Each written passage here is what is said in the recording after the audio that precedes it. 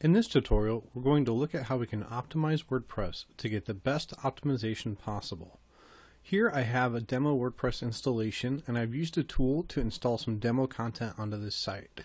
The first thing we're going to do is install a plugin that will allow us to quantify exactly how optimized our WordPress installation is. From the menu on the left, go to Plugins and go to Add New. Then in the search box, enter GTMetrix. And that's an X at the end of metrics. And under GTMetrix for WordPress, click Install Now. Then click OK to confirm the installation of the plugin. Once the plugin has been installed, click Activate Plugin. Now on the left menu, click on GTMetrix. On this screen, you'll be asked to enter a GTMetrix account email and API key. If you don't already have one, click the link to register for a GTMetrix account. On the top right of the GTMetrix site, click Sign Up and then fill your information in the field provided. Once you've registered and generated your API key, go back to the GTMetrix page and enter your email address and API key and hit Save. Once you've entered your API key, when you click on GTMetrix on the left menu, you'll now be able to click on Tests. Here we can test our front page of our site and see exactly how well it's performing. Click Test Your Front Page Now to begin the test. Once the testing is completed, the results will be displayed.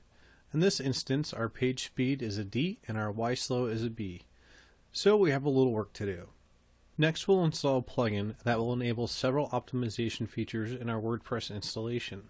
So as we did before, on the left we'll go to Plugins and then we'll click Add New. In the search box, type Total Cache and then click Search. In the results, you'll see W3 Total Cache. Click Install Now and click OK to confirm the installation. Once the plugin has installed, click Activate Plugin.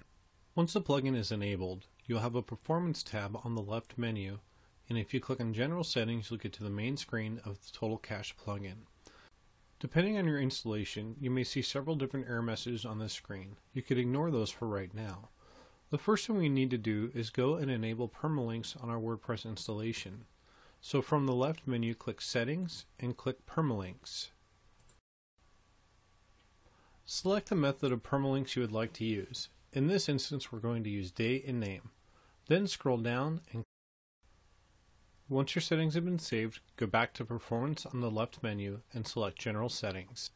Now it's time to enable some of the settings in our Total Cache plugin. Scroll down and under Page Cache, click Enable. Then scroll down a little further and under Minify, click Enable. Scroll down to the next section and under Database Cache, click Enable. Below that, under Object Cache, also click Enable. And then finally, under Browser Cache, click Enable. Then scroll down and you can review some of the other options that we're not going to use right now. And once you've looked through this page, you can click on any of the blue Save All Settings buttons. After you've saved your settings, you may get a message that says one or more plugins have been activated or deactivated and to please empty the page cache. Go ahead and click on the Empty Page Cache button. Before we go test our site again, let's switch over to our home page and refresh the screen in order to allow the Total Cache plugin to create the different cache entries for the content on this page. You'll notice that this first refresh might take a little bit longer than normal while all the cache entries are created. Once the page is refreshed, refresh it again and you'll see that it loads a lot faster this time. Now let's go back over to our admin and test the page. Under GTMetrix, go back over to Tests, and then click Retest Your Front Page. Now we can see that our score is definitely improved. Our page speed went from a D to a B, and our Y slow is still at a B, but we'll change a few settings that will help that out here in just a minute. If you click on the Detailed Report link, GTMetrix will open up a page and show you the specific items that it tested on your page and how they affect the ranking that it gave you. You can see that overall the test did really well, but there are a couple of things that did not test so well. One of those is to leverage browser caching. If you click over to the YSlow tab, you'll see that YSlow is also looking for expire headers, a content delivery network, and entity tags. We'll address a few of those options in this tutorial as well. The first thing we want to do is go and edit our htaccess file for WordPress. To do this, you can use whichever editor you prefer. You can also open an FTP connection, bring down the htaccess file and make the edits, and then upload it back to your site. Once we've opened up the htaccess file, you'll see several different sections in here.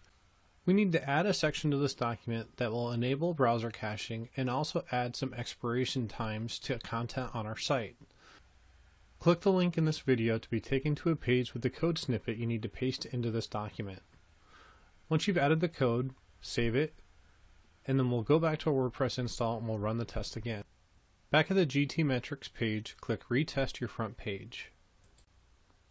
And the results are in, and we scored straight A's. Congratulations, you've optimized your WordPress installation. For more tutorials, visit a2hosting.com/kb.